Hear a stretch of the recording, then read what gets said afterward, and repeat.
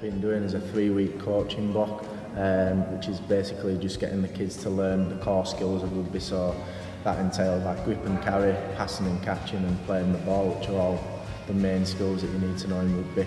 Alongside that, we mix them in with some games as well, so they're getting a good idea of what rugby is.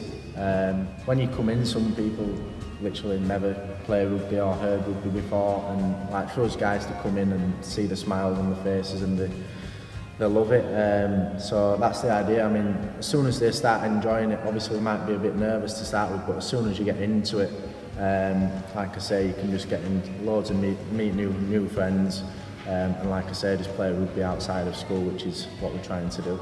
I mean, at Seven Hills Primary School we do lots on those sort of core skills and really developing the aspects of rugby and team games.